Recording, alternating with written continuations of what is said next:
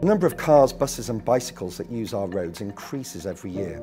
And whilst UK roads are some of the safest in Europe, around 1,700 people are killed and thousands more are seriously injured in road collisions every year. Now, driver factors and behaviour account for most road crashes in the UK and around the world. Not only do these cause distress to thousands of families and loved ones, but they also drain public services and cause interruptions and delays for other road users.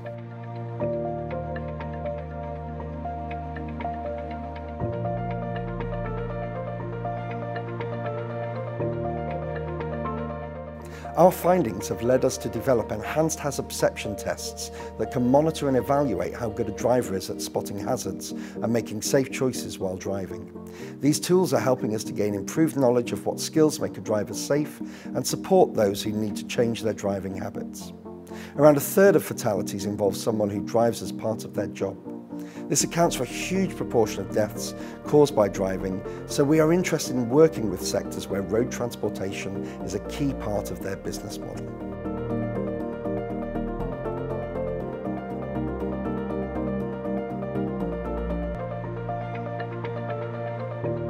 We started a spin-out company which offers specialised training and assessments to help organisations reduce the number of crashes caused by employees who are driving for work.